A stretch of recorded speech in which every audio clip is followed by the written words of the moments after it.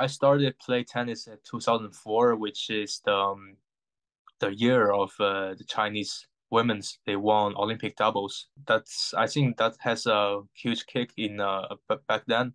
So more people get to know what tennis is, and also I was a little bit fatty when I'm younger, when I'm 4 or 5 years old. So I decided to do some sports, and we choose tennis to start the journey. And of course, when I begin to start play tennis, I never thought I'm gonna be a professional athlete.